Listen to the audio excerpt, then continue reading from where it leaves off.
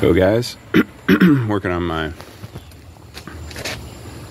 93 F700 bucket truck, and notice when I've been driving it, it bogs down sometimes, not all the time, and gets kind of low on power.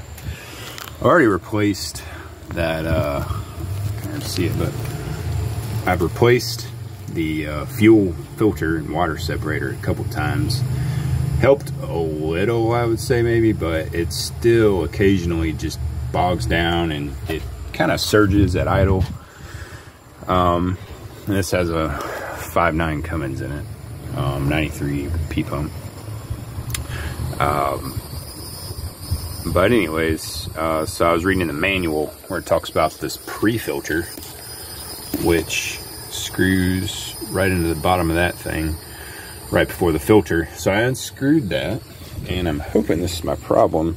I kind of dumped it out in this jar here, but that's what's in this pre-filter, and you can see it's pretty well caked up in there.